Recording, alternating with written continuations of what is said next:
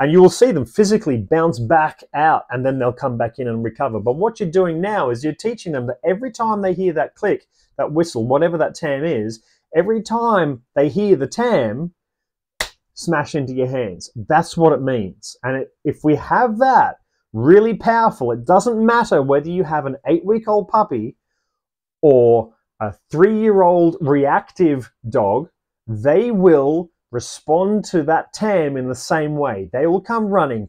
They will have a mood change in their head, away from detriment, immediately into their benefit. They will start drooling as their digestive system starts to kick in. These are not voluntary things. These are involuntary, subconscious responses to our tam.